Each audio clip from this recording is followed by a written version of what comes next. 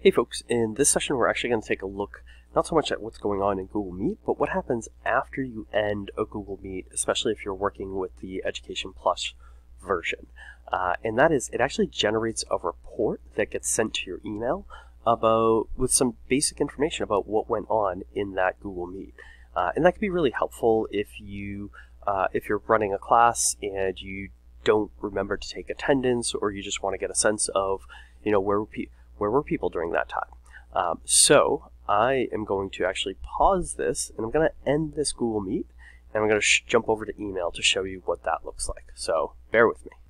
So after you end a Google meeting, one of the cool things that happens with your Plus Education Plus version is you get this email that says meetings, no reply. And it says meeting data from, and this is the name of the room. So if I click on that, it says, oh, do you want to check this out? It's the meeting attendance. So I'm intrigued. So I'm going to open up a drive.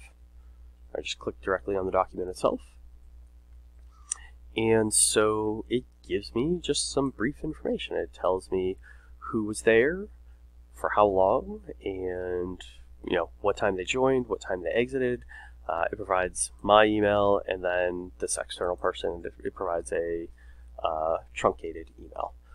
So that's pretty cool. And then if you go into Open Drive, it brings you into that particular folder, because you may have a particular meeting room and you may have added and left it. But what's also cool is if you go to meeting reports in general, you will see any of those meetings that you've had.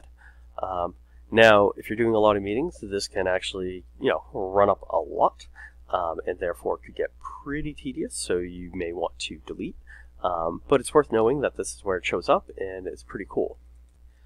Another cool feature is that if you've done any polling, that also shows up. So if I go in here, right, I have the attendance report, and this is from one I did earlier today, and also the polling results. So if I ran a poll, Google Meet will also keep that, and notice I did 2 of them, and they were the same thing, but it tells me, oh, here's that information. So it actually can be it saves that information that you're actually been using, and that can be incredibly helpful within all of this. So if you have been doing a weekly poll maybe about where people's moods are or how they're feeling or the like, this could actually be the thing where you go back over the course of the semester and see like, oh wow, this is how the progress has been made, or here's where people's thoughts have shifted on a particular topic or a particular idea. Now, notice it creates a folder in your Google Drive called Meeting Reports, and so that's where all the meeting reports, whether all those different things that you do in Google Meet, will show up here.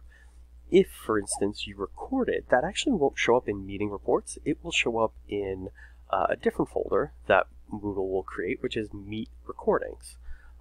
So again, uses very similar language of reports and recordings. And what it will show here is like you have access to the recordings, and if you've done, as I did earlier today, the transcript, that is also readily available. So if I click on that, it will actually show me the transcript of what I had said earlier today. And I could go in and edit it, play around with it, or if this is text that I would just want to take for some other purpose. So it's really cool to know that kind of whatever you're doing in Google Meet, afterwards you can go into your Google Drive to find some of these materials, use some of these materials where and when it might be helpful. So hope this video is useful. Let me know if you have any questions.